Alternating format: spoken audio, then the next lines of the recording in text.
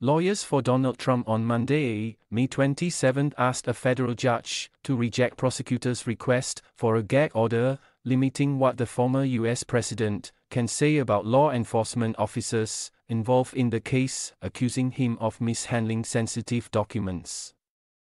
Trump's team also asked U.S. District Judge Lynn Cannon in Fort Pierce, Florida, to impose sanctions and pursue civil contempt findings against all government attorneys who participated in the decision to file the motion. In the documents case, one of 4 criminal prosecutions of Trump, prosecutors have brought 40 counts of illegally retaining sensitive national security documents after leaving office.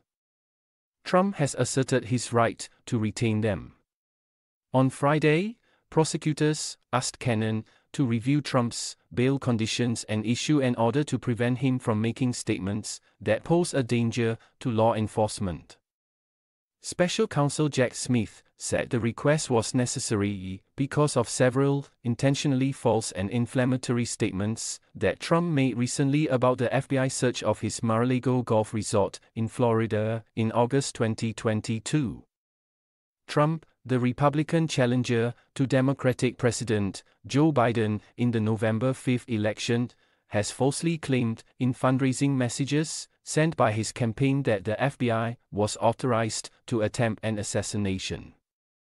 Smith argued that Trump's mischaracterizations have endangered law enforcement officers and that limiting such comments does not restrict legitimate speech.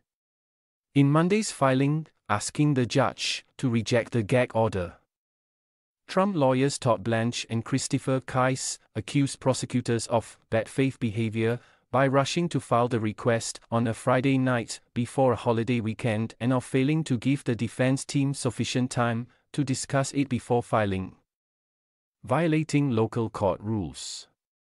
The defense team said that violation should merit sanctions against prosecutors, including possible payment to cover expenses incurred as a result. The defense also argued that prosecutors' request for a gag order itself unfairly limits Trump's free speech rights in the election campaign. There was no indication from the court file when Cannon would rule on the motions from each side. Trump's criminal trial in New York on charges that he falsified business records to cover up a hush money payment to porn star Stormy Daniels before the 2016 election is scheduled to resume on Tuesday, with closing arguments. Trump also faces charges in Washington and Georgia over attempts to overturn his 2020 election loss to Biden.